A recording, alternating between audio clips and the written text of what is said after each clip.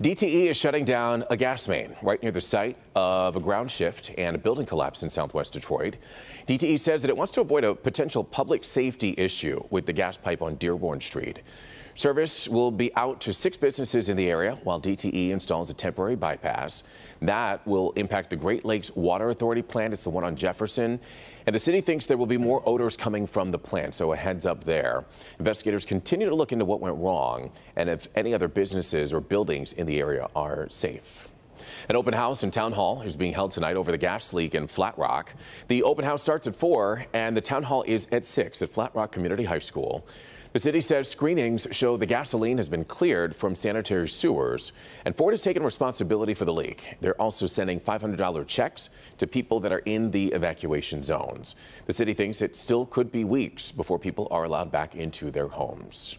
The Detroit branch of the NAACP has announced new details about the 66th annual Fight for Freedom Fund dinner.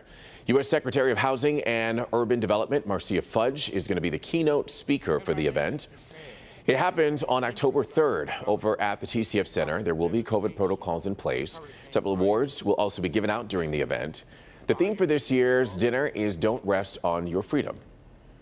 This is the most important event, and of course, it is Detroit's own. We take pride in it, and we look forward to October 3rd as we know that we cannot rest on our freedom. We look forward to seeing you there. It's definitely an event that you want to attend. A limited number of tickets are available. Just go through the Detroit NAACP's website.